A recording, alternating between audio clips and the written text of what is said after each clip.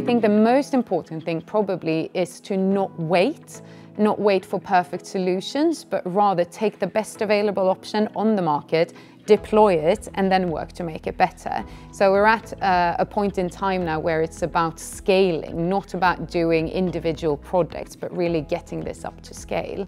And so far we can see the results. 90% of our deliveries in China are already electric, and China is a huge market for us. We're fully electric in Amsterdam, in Paris. We've deployed electric vehicles in more than 20 countries by now, including India, US, Australia, so it's really all across the world, just to make it happen as quickly as we possibly can.